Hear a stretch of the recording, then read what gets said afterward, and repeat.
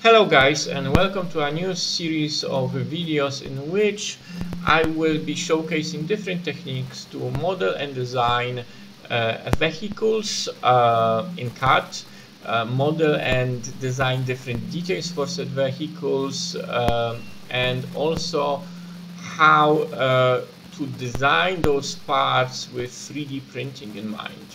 In the first video, I will try to showcase a bit more advanced technique which I use to model complex panels on vehicles, and in this case I will be showcasing it on a model of Eurocopter EC665. I've been working on this model for some time now. It will be 2.5 meter remote control helicopter where the fuselage and all of the parts will be 3D printable. Now pretty much all of the parts are ready. I'm just finishing some of the detailing on the main fuselage section. So this video, panels and panel lines. Now if you're modeling if you're doing any hard surface modeling, whether it's aircraft, tanks, or mecha and so on, in this subject matter you will frequently have a lot of panel and panel lines. Now if in most cases this can be quite simple, like we have here, where it's a planar surface, and I already modeled a couple of panels here which are actually overlapping panels. And how to do it is very simple. You generally create a sketch and extrude the solid to solid in the shape of the panel, and then merge it, combine it with the main model. Now obviously things get more interesting if you start looking at more complex geometry. So for example, here we have the hump around the exhaust and infrared suppression system of the helicopter. And what I did here, I modeled a panel around the turbine exhaust. A couple of interesting things here. First of all, the surface itself where the panel resides, it's across multiple faces, and each of those faces was lofted. So the faces are tangent, but it's still multiple faces. And what I actually wanted to do here is to have a panel that goes along the exhaust pipe, and it's fixed width. So here it's 24 millimeters all across the feature on the surface. So modeling this kind of detail, this is already not as trivial as you would be doing something on a planar face. So I would like to in this video showcase how we can do it, and we're gonna do it on a different part of the model, which is actually the tail. If I bring up the photo documentation, which I have here of the tail section, if you're doing any of this kind of modeling, more photos you have, the better. As you can see, we got here a panel that goes along this hump all across the tail. It's actually multiple panels, but for the sake of this video, let's treat it as a single one. So, but the really interesting thing is this panel actually it overlaps. It goes from the hump and overlaps on this crease going to the main part of the fuselage. And this is what we want to model. So if I'm gonna look at the geometry, this means we're gonna be creating a panel going along the top section of the tail. But we want to have it overlap here, and have it overlap that it will be a fixed width of also 24 millimeters. Now what is really tricky here is if you look, it will be going along multiple faces that have been lofted, but as well the crease here along this crease. But if you're gonna look at the faces along this crease, the angle actually differs. So here it is almost 90 degrees, but as it goes down the crease, the angle between faces, it almost goes to the point where the faces are continuous. So this kind of is a bit of a small challenge. So I did discover a technique I would like to share here. But let's start with the basics first. So if I would want to create a offset, create a panel along a feature that is actually confined in a single face, actually SolidWorks provide a very useful tool for it, which is offset on surface, which allows you to create an offset from the edge within a face. But there's a limitation to that feature. It allows you only to create an offset within a single face. As such, there is no option to create an offset on multiple faces that on the edges that are adjacent to each other. So unfortunately, doing a offset going along this crease over those three faces is not possible. However, there is, as I mentioned, there is a technique. So let's go over that.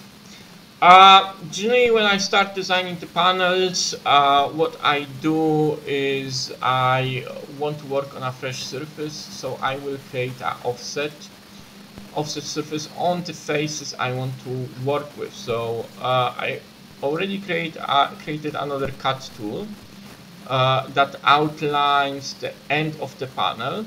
It's also quite helpful to identify which faces I need to offset. I need to actually copy, offset with 0 copy. So the ones that go along the crease and also up, and on the other side it's same story. Yes, I think this is correct. So I'm creating an offset of the surface with offset 0, which creates a copy. And I'm gonna hide the solid bodies here and start working on this. So objective is to create a panel of fixed distance away from the crease. In order to do that, what I normally do is create a tool that will outline this distance, and use that tool to trim out the excess that is further than 24 millimeters. Now, the best way to do that is actually a sweep surface using the circular profile. The idea is I will create a pipe that will have a radius equal to the distance of the panel I want to have away from the crease, and this pipe will be centered along the crease. So the distance I want to do is 24, hence the pipe needs to have a radius 24, so 48 millimeters diameter, and I select the path along the crease. Let's do. So I have a nice preview. Thankfully, SolidWorks managed to create this pipe, and this will be used as a trim tool. Now you can see this is still not useful because this surface goes beyond, hence I need to extend this pipe using the extend surface tool, using the same surface extension type. I don't need to do it on the other side, but for the sake of completion I will do it anyways. So now I have a trim tool. Now, because the model is symmetrical, at least in this regard, I will mirror it to the other side. So mirror tool has been already selected. I'm doing this along the right plane. So now I have two helper tools that I will use to trim the excess that is further than 24 millimeters. So again, surface, trim tool, remove section 1, and then I'm gonna use the second one, trim tool, also remove section. At this point I don't need those helper tools anymore, so I'm gonna delete them.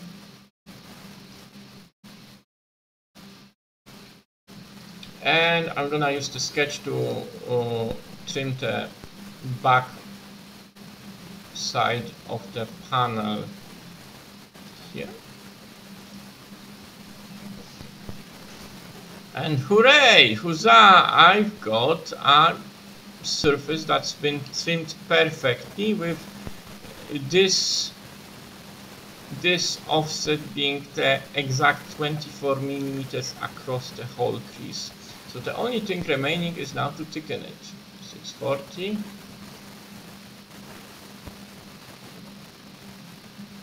I'm gonna hide this sketch now.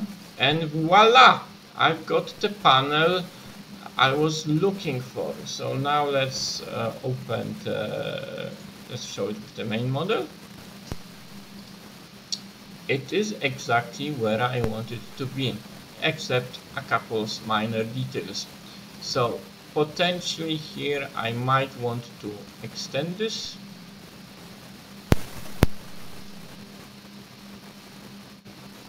To overlap with oh, not possible. Actually, we can fix this in a different way. So let's go back here. Let's hide this again. As we want to have an overlap there, we're gonna extend this section a bit as well, using the same surface model. Here it should be more than 25.